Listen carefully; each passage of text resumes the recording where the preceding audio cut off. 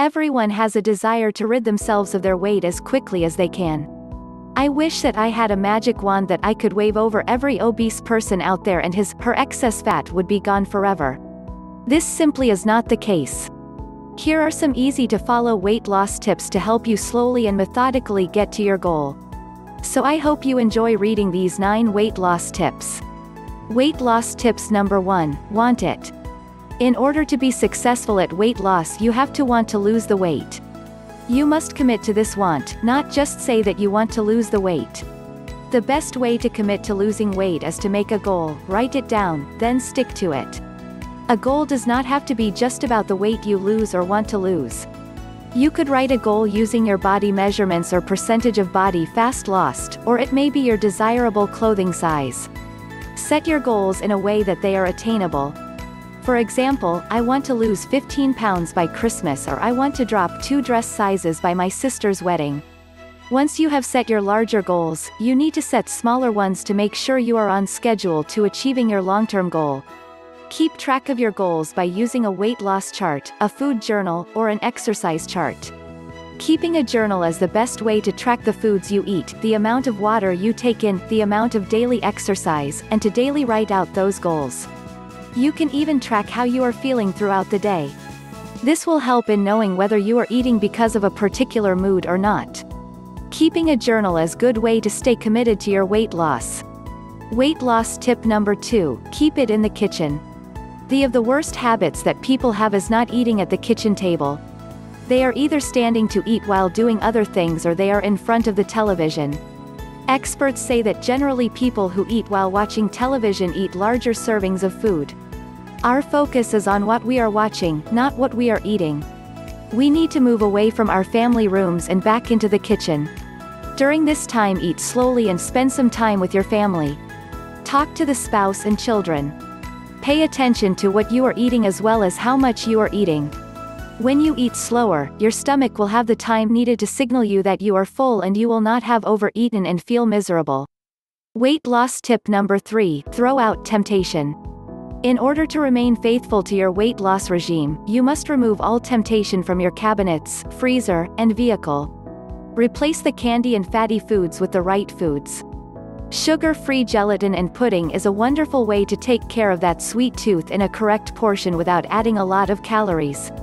Low-fat popcorn or low-fat flavored popcorn is another wonderful replacement to fatty snacks. Try not to eat unhealthy snacks for a couple of weeks. Keep a bag of crunchy vegetables, like carrots, handy to help with hunger. Most crunchy veggies tend to satisfy you more and are lower in calories. Weight loss tip number 4, find support. Weight loss is a challenge alone, but with a partner, it will seem much easier. Look for a weight loss support group online or a forum. Facebook even has support groups. If you prefer not to have someone online, then start your own support group in your home or someone else's home. Otherwise, all weight loss companies offer a support group or sometimes a little one-on-one counseling. Your support groups can include family, friends, co-workers, or even your neighbors. Your group could be as large or as small as you like. Ask everyone you know to support you in your weight loss endeavors with some encouragement. Weight loss tip number 5, stop bad habits. Most learned or old habits are hard to break. It's time we make a change.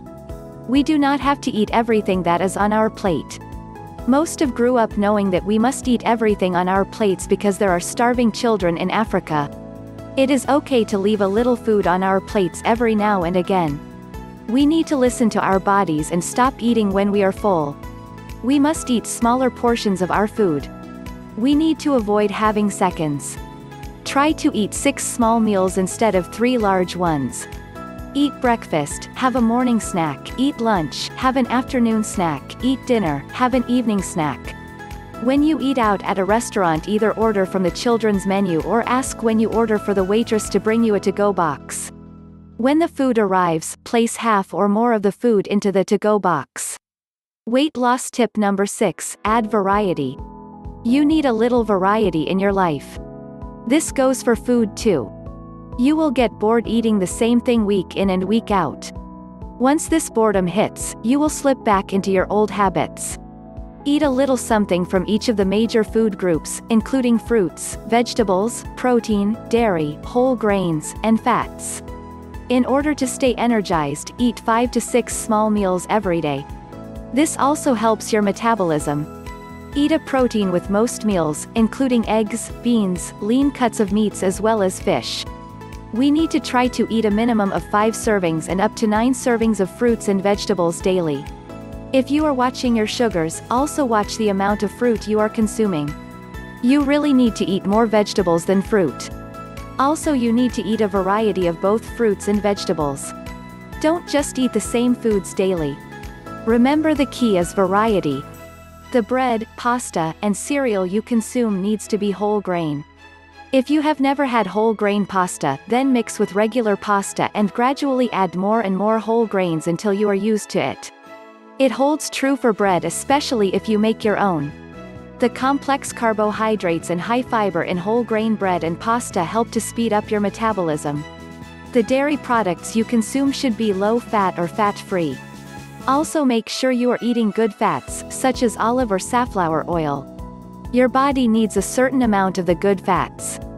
Make sure that you read your labels and stay away from foods that have trans fats. Trans fats are extremely bad for you. Weight loss tip number 7, satisfy the sweet tooth. On your weight loss journey, there will be times when you will crave something sweet. If you want it, then have a small piece of whatever you are craving. It is better to have a small piece of it than ignoring your craving and then binging because you have deprived yourself from it for so long.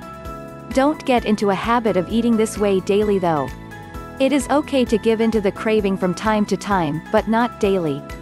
Weight loss tip number 8, watch what you drink.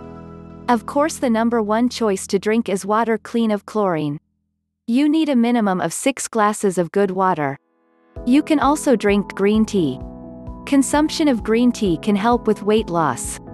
Several people do not track or think about the amount of calories in their beverages.